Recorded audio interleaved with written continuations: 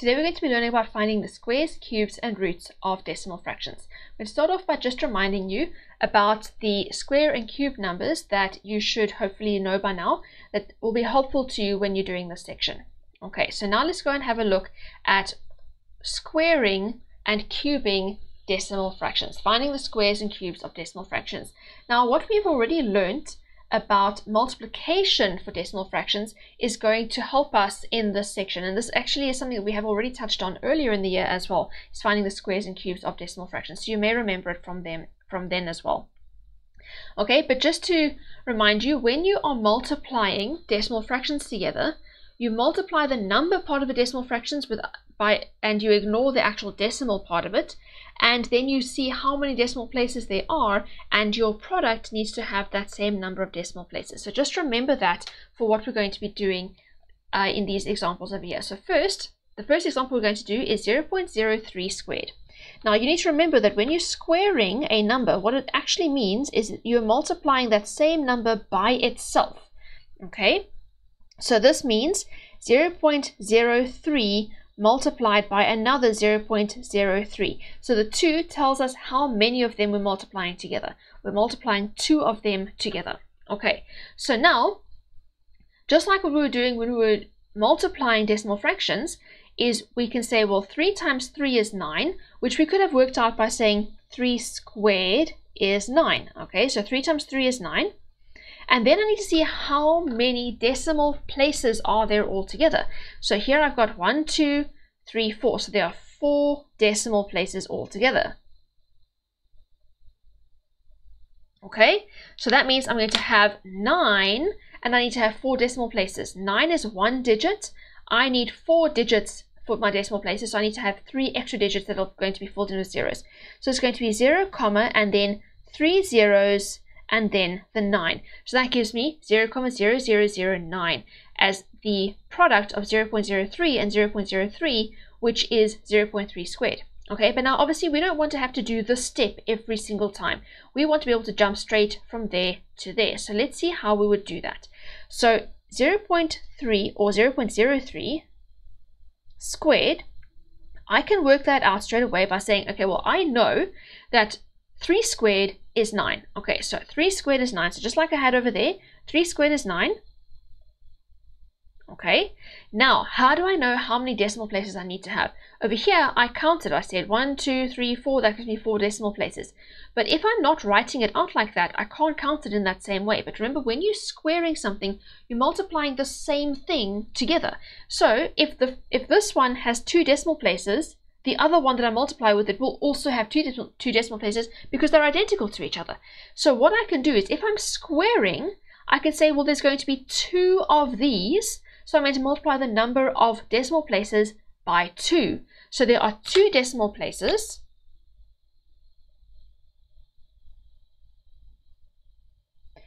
And we need to multiply it by 2, which gives us 4 decimal places. So that's how many decimal places we need to have in our answer, is 4 decimal places. So now I know that 3 squared is 9, and I need to have 4 decimal places. 9 is only 1 digit.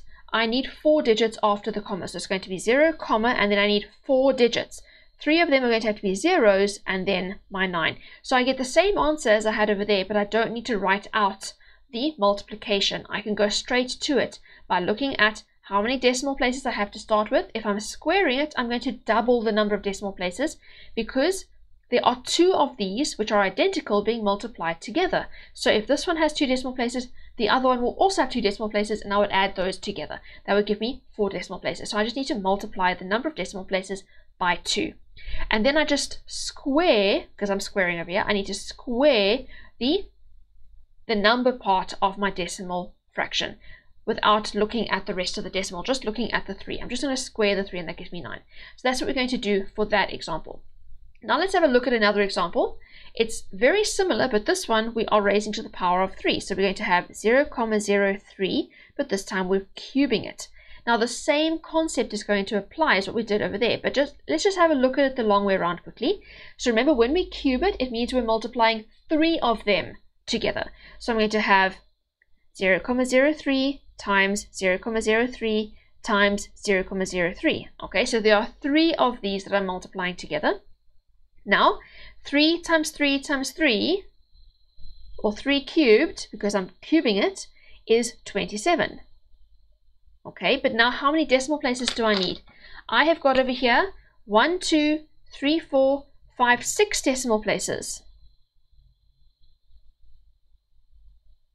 So I need to have 6 decimal places, and I've got 27 that needs to be at the end of those decimal places. So I need to fill in all the extra spaces with zeros. So this is 2 digits. I need 6 digits after my comma, so I need to fill in 4 zeros. So it's going to be 0, comma, and then 0, 0, 0, 0, 2, 7. So that gives me 1, 2, 3, 4, 5, 6 decimal places, which is what I need. So 0.03 cubed is the same as 0.000027. Okay? So let's quickly have a look at the quick way of doing this where we don't have to write the whole thing out.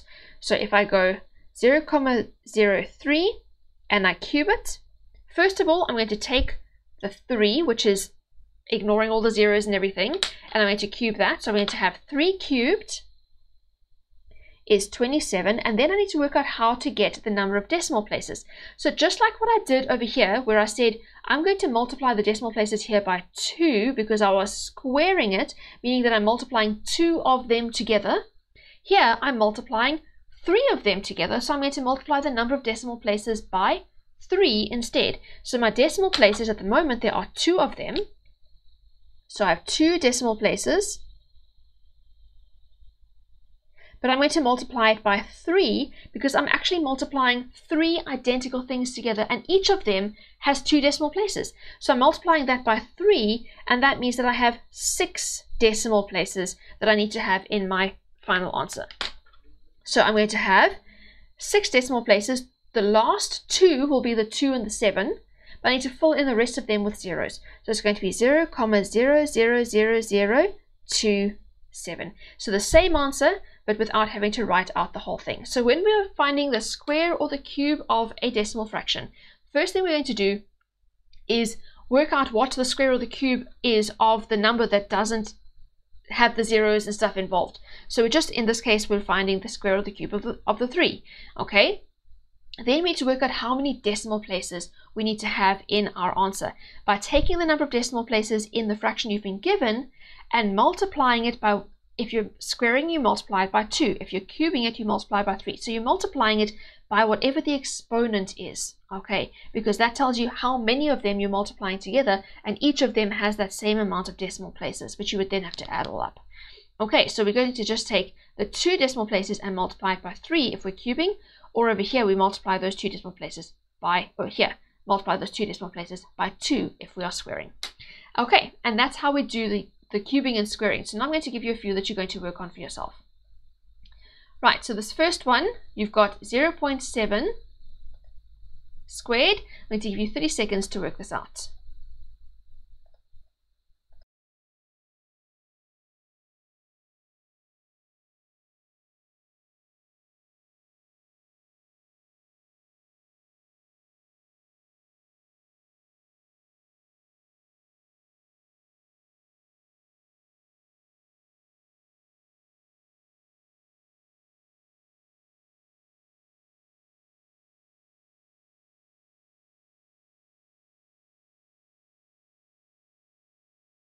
Okay, so let's go through that.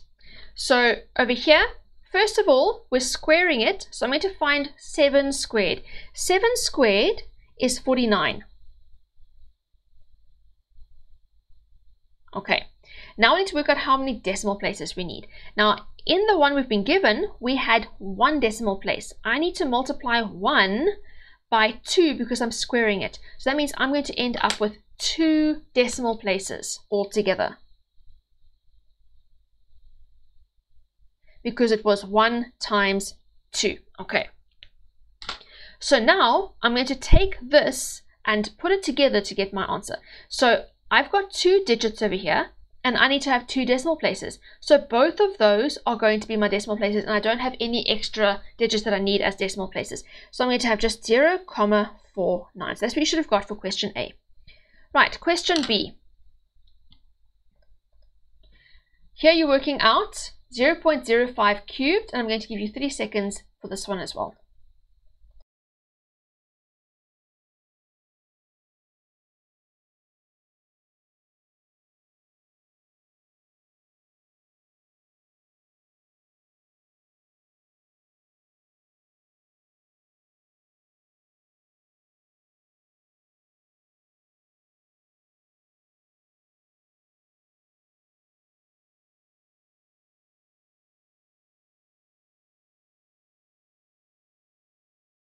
Okay, so let's go through that. So first of all, in 0.05 cubed, I'm going to be cubing the 5. So 5 cubed, you should know, is 125. Okay, then the number of decimal places. Over here, I've been given 2 decimal places, and because I'm cubing it, I'm going to multiply the 2 decimal places by 3. So it's going to be 2 times 3, which is 6 decimal places. That's how many I need to have in my final answer. Okay, so now this over here is 3 digits. I need 6 decimal places. These are going to be the last 3 digits of those 6. So I need to add in 3 zeros before that. So I'm going to have 0, comma, and then 0,00125. Okay, so that's what you should have got for question B. Question C.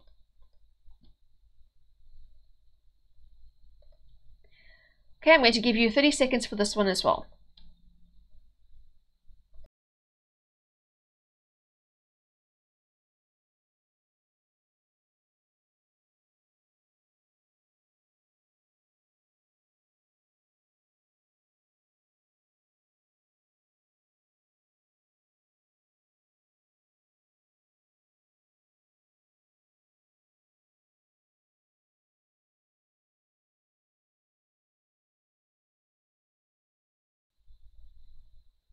Okay, so let's go through that one. So in this one, first of all, you had to remember that when you cube a negative, remember when you raise a negative to an odd exponent, it stays negative. So this is going to be negative. Okay, it doesn't matter what else we have there, we know it needs to be negative. Right, now 4 cubed is 64, and the number of decimal places in this decimal fraction over here, I have got 3 decimal places, and I'm cubing it, which means I'm going to multiply the 3 by 3 to find out how many decimal places I need to have in my answer. So it's going to be 3 times 3, this is the 3 that I've already got, times 3 because I'm cubing it, gives me 9 decimal places. Okay, so over here, 4 cubed is 64, that is 2 digits. I need to have 9 decimal places, which means I need an extra 7 digits. So those extra 7 digits are going to be zeros. So I need to have 0, comma, 1, 2, 3, 4, 5, 6, 7 zeros, and then the 6 and the 4. And that gives me 1, 2, 3, 4, 5, 6, 7, 8, 9 decimal places altogether. Okay, so that's what you should get for question C. Okay, remember when you are cubing, when you're raising a negative number to an odd exponent, it stays negative. Okay, and then in the next one over here, we've got negative 1.2, and we are squaring that. I'm going to give you 30 seconds for this one as well.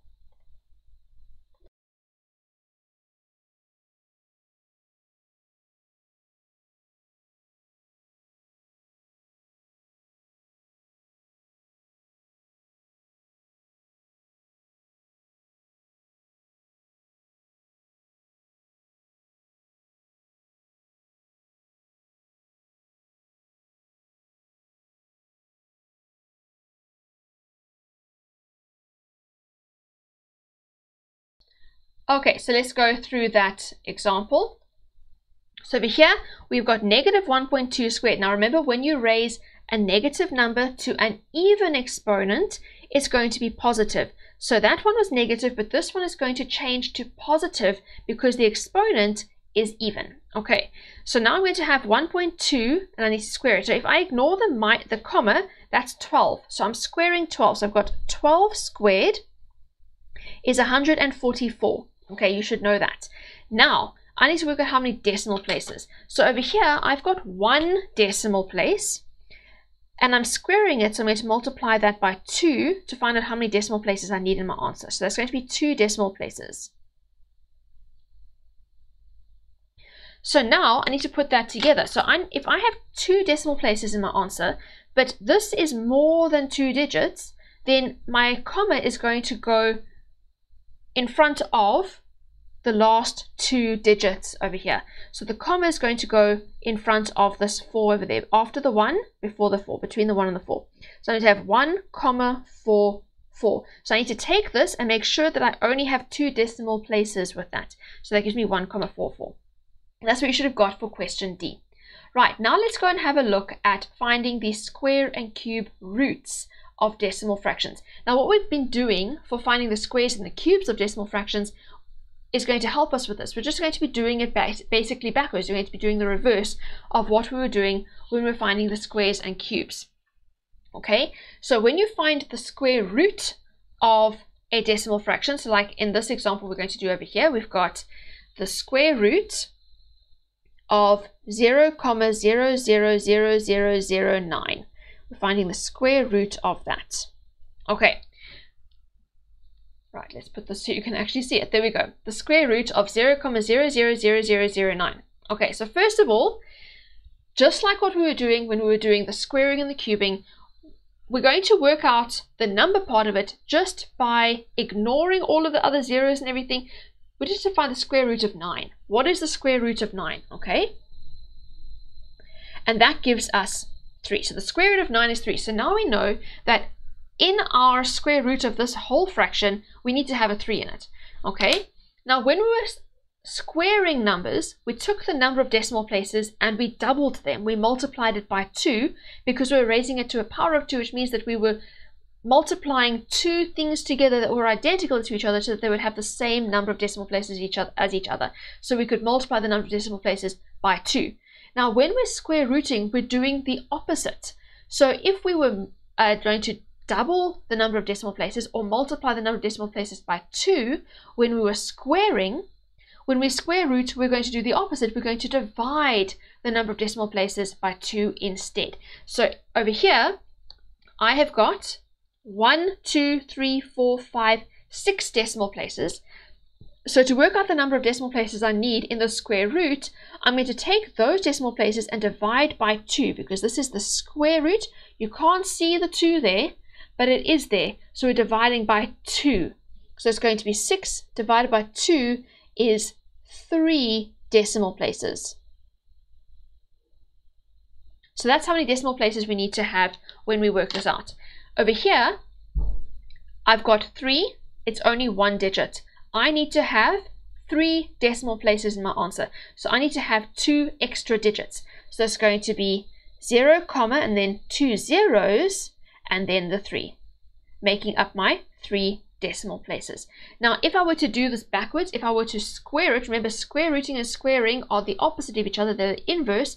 So now that I've found the square root, if I square this, I should end up with that again. So let's just think about it. If I square 3, I get 9. And when we square a decimal, we need to multiply the number of decimal places by 2. So 1, 2, 3, I need to multiply that by 2. That's 6. That means I need to have 6 decimal places. So I would have 1, 2, 3, 4, 5, 6 decimal places with a 9 in it.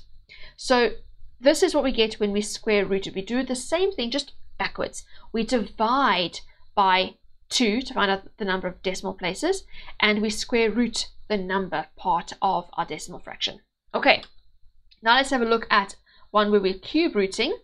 So this one is the cube root of 0,000027.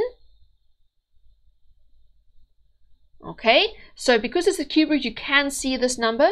Remember, when it's a square root, you don't normally see the number over there. I wrote it over there, but normally it's not there. Okay, so you need to know that it's a 2. But if it's any other kind of root, they'll tell you what it is by putting the number over here. So this is a 3 because it's a cube root.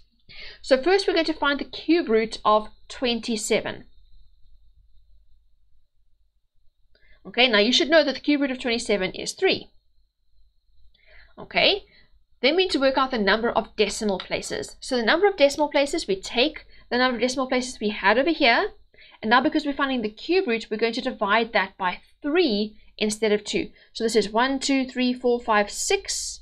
We're dividing it by 3, and that means that our answer is going to have 2 decimal places. Okay, so now the 3 is obviously only 1 digit. We need to have 2 digits in our decimal places, so I need an extra digit, so I'm going to fill that in with a 0. So I'm going to have 0, comma, and then 0, 3. Okay, so that means that the cube root of 0.000027 is 0,03. So we work out the cube root of the number part of it, which in this case was 27. That gave us 3. And we divide the number of decimal places by 3 because we're finding the cube root to find out how many decimal places our answer should have. Okay, so now I'm going to give you some that you're going to do for yourself. Here's the first one you're going to do. And I'm going to give you 30 seconds to work on this.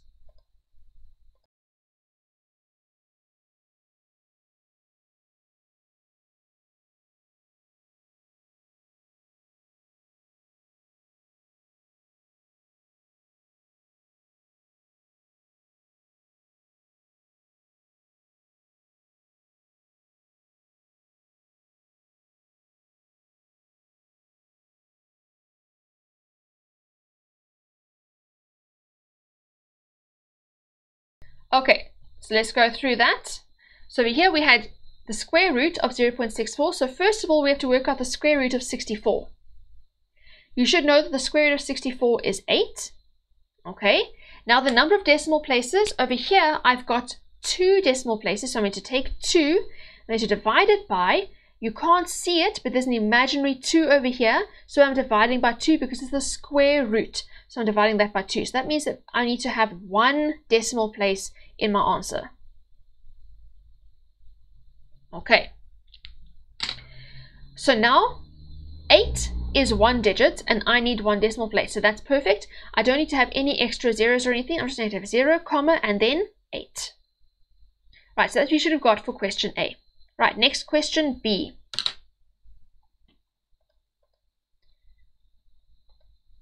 I'm going to give you 30 seconds again to work this one out.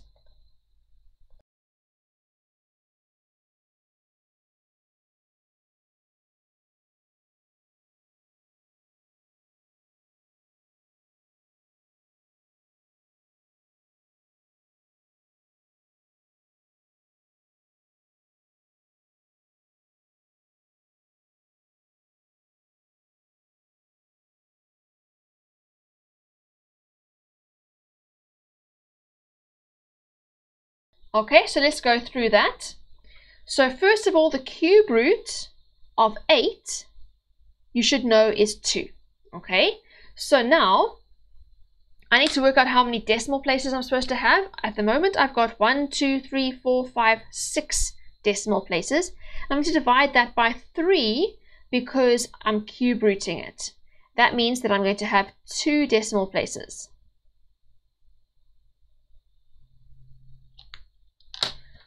This is obviously only 1 digit, so I need 1 more digit to make up my 2 decimal places. So that's going to be 1 extra 0. So I'm going to have 0, comma, and then 0, 2, making my 2 decimal places. So that's what we should have got for question B. Question C. I'm going to give you 30 seconds for this one as well.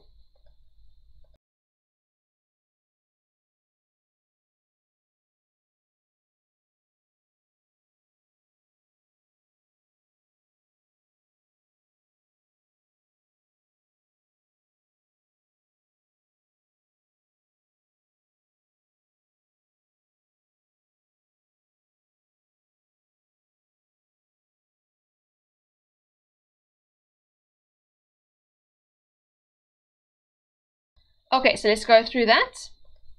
Now for this one, you needed to know that the cube root of 216 is 6. Okay, then we have to work out the number of decimal places. So I've got 1, 2, 3, 4, 5, 6, 7, 8, 9.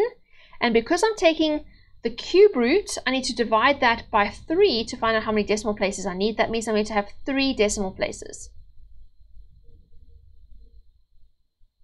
Okay. Now, when you take the cube root of a negative number, it is going to be negative, okay? Because if I cube a negative number, I get a negative answer. So if I take the cube root of a negative number, I will have a negative answer as well. Okay, so if this is negative for a cube root, I will end up with a negative answer. Then 6 is obviously only one digit. I need 3 digits, so I'm going to have 0, comma, and then 006, making my 3 decimal places. So that's what you should have got for question C. Then question D, the last one for today. Here we've got the square root of negative 0.0025. You need to be very careful with this one. Okay, I'm going to give you 30 seconds for this question.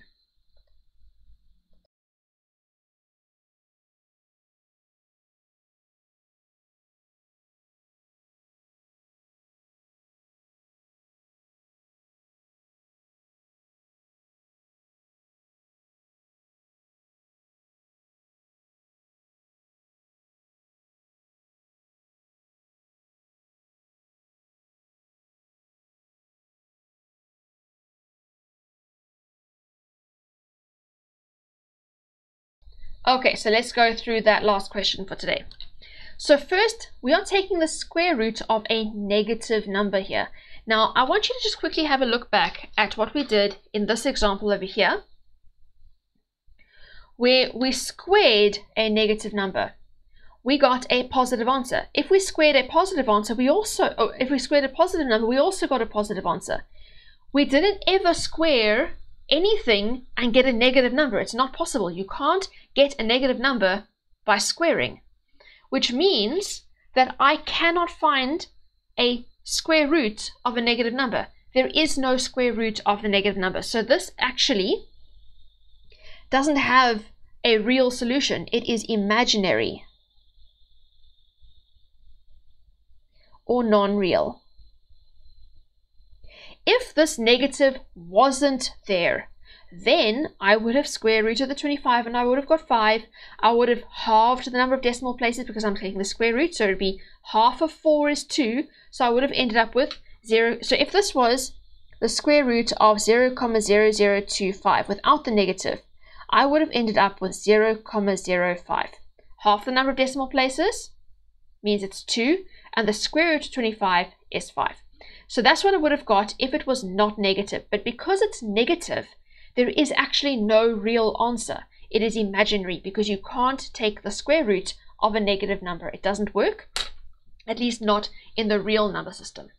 Okay, and that is how we find the squares, cubes, and roots of decimal fractions. Now that we've learned the concepts in this lesson, it's important to practice, practice, practice. If you haven't already got the worksheet that goes with this video, you can find it by clicking on the link in the description below. The worksheet comes with an extra exercise full of questions for you to work on to master the concepts covered in this lesson. If you found this video helpful, please hit the like button so that others can benefit from it too. Also, be sure to subscribe so that you can easily find my other lessons, and hit the bell so that you will get notified about lessons as I upload them.